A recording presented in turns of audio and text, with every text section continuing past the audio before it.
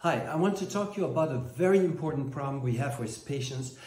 Patients are over-relying on thyroid hormones, but once they have had the COVID or had a vaccine of COVID, we have a lot of cases called hyperthyroidism and COVID. These post-COVID hyperthyroidism also can be caused by the vaccine, make that people don't feel well. They are, because of the COVID, not in a good situation, they feel fatigue. And then because they have had so much good results with thyroid hormones, they keep on increasing the thyroid hormone dose, and they come in such intense catabolism that they don't recognize. They break down their body, because when you have too much thyroid hormone, you break down your muscles, you consume your hormones, and so they have to take much more other hormones, and nothing works. They get a kick with each time they increase the thyroid hormones for about 2 or 3 days, where they have more energy, and then it's worse afterwards.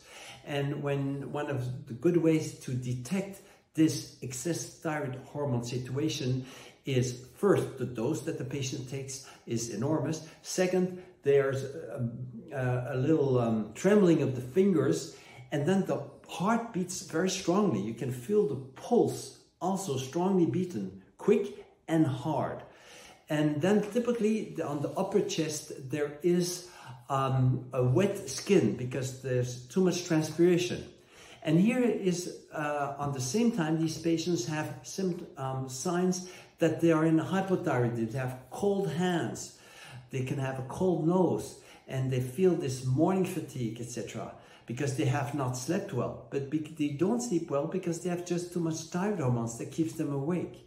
And I'm very worried about this case, because these patients, because they had so much good results with thyroid hormones, think they have to increase the thyroid hormones, and they have to stop the thyroid hormones for several days, sometimes a week, and then start again on a much lower dose that is often a fourth of what they were taking before. So really think about this, because if you take too much thyroid hormones, you might get a kick for 2 or 3 days, but you consume so much the other hormones that nothing of your treatment really works again. And the doctors don't know how to solve it. But the solution is simple. Stop the thyroid hormones for a week and take much less thyroid hormones. And then we can balance the other hormones much better, so you feel better. So typically how these patients look like when they have too much thyroid hormones in this post-COVID period is that they begin to bend over their back more and more. They become to prematurely age, because they get osteoporosis if this is for prolonged months and maybe a year in some patients. And I really warn you, don't prematurely age unnecessarily, because you just are over-relying on thyroid hormones. Well, there's so much other hormones that can help you and that need to help you, but they won't work if you take too much thyroid hormones.